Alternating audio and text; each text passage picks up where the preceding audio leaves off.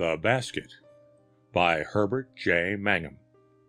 From Weird Tales, March 1923. Mrs. Bueller told him at first that she had no vacancies, but as he started away she thought of a little room in the basement. He turned back at her call. "I have got a room, too," she said, "but it's a very small one and in the basement. I can make you a reasonable price, though, if you'd care to look at it." The room was a problem. She always hesitated to show it to people, because so often they seemed insulted by her suggestion that they would be satisfied with such humble surroundings. If she gave it to the first applicant, he would likely be a disreputable character who might detract from the respectability of her house, and she would have to face the embarrassment of getting rid of him. So she was content for weeks at a time to do without the pittance the room brought her. "How much is it?" asked the man. $7 a month." "Let me see it." She called her husband to take her place at the desk, picked up the bunch of keys, and led the way to the rear of the basement.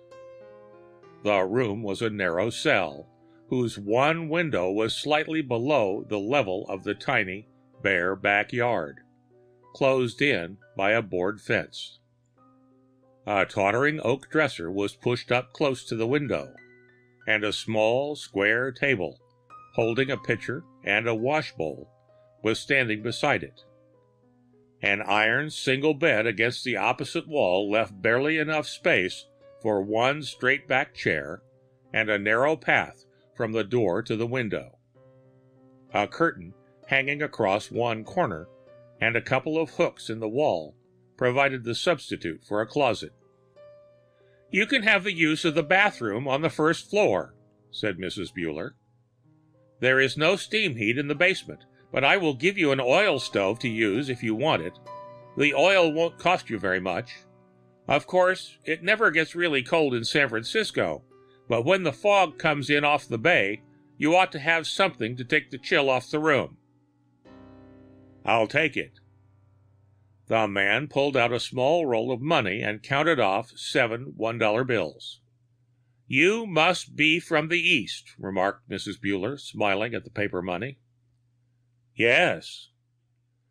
Mrs. Bueller, looking at his pale hair and eyes and wan mustache, never thought of asking for references. He seemed as incapable of mischief as a retired fire horse, munching his grass and dreaming of past adventures. He told her his name was Dave Scannon, and that was all the information he ever volunteered to anybody in the rooming house. An hour later he moved in, by carrying in one suitcase and transferring its contents to the dresser drawers. He was installed. The other roomers scarcely noticed his advent. He always walked straight across the little lobby without looking directly at anyone, never stopping except to pay his rent, which he did promptly on the 5th of each month. He did not leave his key at the desk when he went out, as was the custom of the house, but carried it in his pocket. The chambermaid never touched his room. At his request she gave him a broom, and every Sunday morning she left towels, sheets, and a pillowcase hanging on his doorknob. When she returned, she would find his soiled towels and linens lying in a neat pile beside his door. Impelled by curiosity, Mrs. Bueller once entered the room with her master key. There was not so much as a hair to mar the bare tidiness. A comb and brush on the dresser, and a pile of newspapers were the only visible evidence of occupancy. The oil stove was gathering dust in the corner. It had never been used. She carried it out with her. It would be just the thing for that old lady in the north room who always complained of the cold in the afternoons, when the rest of the hotel was not uncomfortable enough to justify turning on the steam. The old lady was sitting in the lobby one afternoon when he came home from work. "Is that your basement roomer?" she asked. She watched him until he disappeared at the end of the hall. "Oh, I couldn't think where I seen him, but I remember now. He's a sort of porter and general helper at the large bakery over on Market Street." "I really don't know where he worked," admitted Mrs. Bueller. "I had thought of asking him several times, but he's an awful hard man to carry on a conversation with." He had been at the rooming house for 4 months when he received his first letter. Its envelope proclaimed a hay fever cure advertisement. As he was not in the habit of leaving his key at the desk, the letter remained in his box for 3 days. Finally, Mr. Bueller handed it to him as he was passing the desk on the way to his room. He paused to read the inscription. "You never receive any mail," remarked Mr. Bueller. "Haven't you any family?" "No." "Where's your home?" "Catawissa, Pennsylvania." "That's a funny name. How do you spell it?" Scannon spelled it and went down the hall. "Catawissa," repeated Mr. Bueller to his wife. "Ain't that a funny name?" In his room, Scannon removed the advertisement from its envelope and read it soberly, from beginning to end. Finished, he folded it and placed it on his pile of newspapers. Then he brushed his hair and went out again. He ate supper at one of the little lunch counters near the Civic Center. The rest of the evening he spent in the newspaper room at the public library. He picked up Eastern and Western papers with impartial interest, reading the whole of each page, religiously and without a change of expression, until the closing bell sounded. He never ascended to the reference, circulation, or magazine rooms. Sometimes he would take the local paper home with him and read stretched out on his bed, not seeming to notice that his hands were blue from the penetrating chill that nightly drifts in from the ocean. On Sundays, he would put on a red striped silk shirt and a blue serge suit and take a car to Golden Gate Park. There he would sit for hours in the sun, impassively watching the hundreds of picnic parties, the squirrels, or a piece of paper retreating from the breeze. Or perhaps he would walk west to the ocean, stopping for a few minutes at each of the animal pens, and take a car home from the Cliff House. For 2 years the days came and passed on in monotonous reduplication, the casual hay fever cure circulars supplying the only touches of novelty. Then one afternoon, as he was brushing his hair, he gasped and put his hand to his throat. A sharp nausea pitched him to the floor. Inch by inch he dragged himself to the little table and upset it, crashing the bowl and pitcher into a dozen pieces. His energy was spent in the effort, and he lay inert. Mrs. Bueller consented to accompany her friend to the spiritualists only after repeated urging, and she repented her decision as soon as she arrived there. The fusty parlor was a north room to which the sun never penetrated, and in consequence was cold and damp. The medium was a fat, untidy woman, whose movements were murmurous, with the rustle of silk and the tinkle of tawdry ornaments. Sat facing her with one hand pressed to her forehead, and delivered mysteriously adequate information about relatives and friends. "Who is Dave?" she asked finally. Mrs. Bueller hastily recalled all of her husband's and her own living relatives. "I don't know any Dave," she said. Yes, you know him," insisted the medium. "He's in the spirit land now.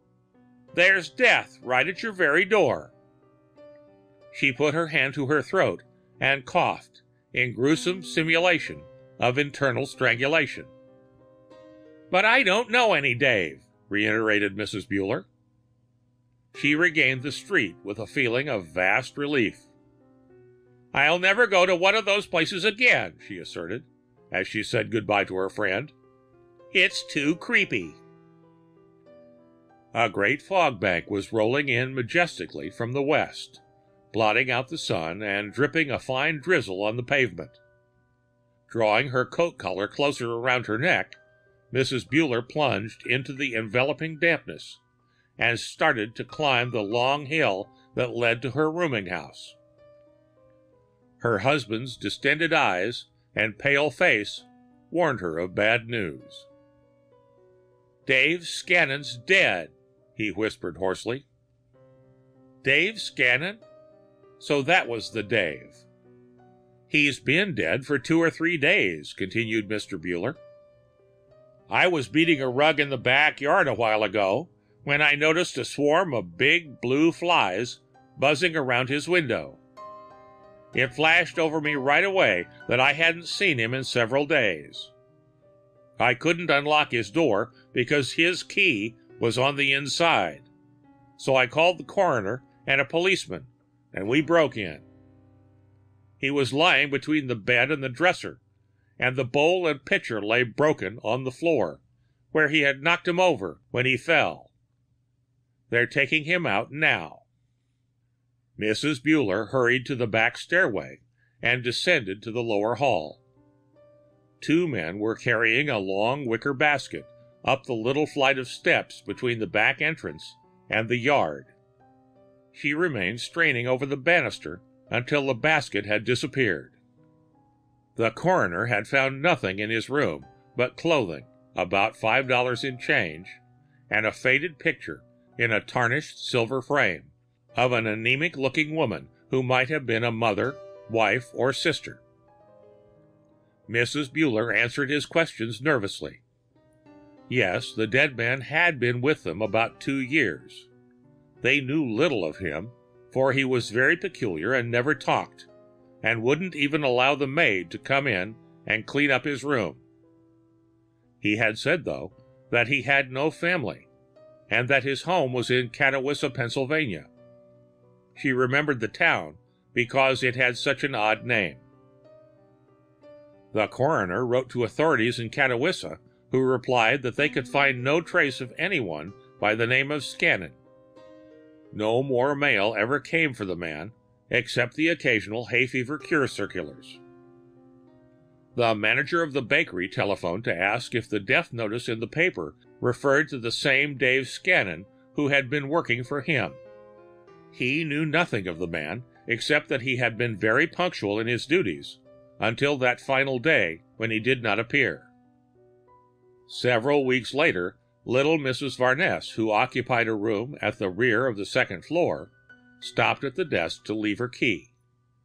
She hovered there for a few minutes of indecision, then impulsively leaned forward. "Mrs. Bueller, I just wanted to ask you something," she said, lowering her voice. "One afternoon, several weeks ago, I saw some men carrying a long basket out the back door, and I've been wondering what it was." "Probably laundry," hazarded Mrs. Bueller. "No, it was one of those long baskets such as the undertakers use to carry the dead in. I've often thought about it, but I couldn't figure out who could have died in this house, so I decided to ask you. I told my husband about it, and he said I was dreaming." "Then you must have been," said Mrs. Bueller. The end of The Basket by Herbert J. Mangham.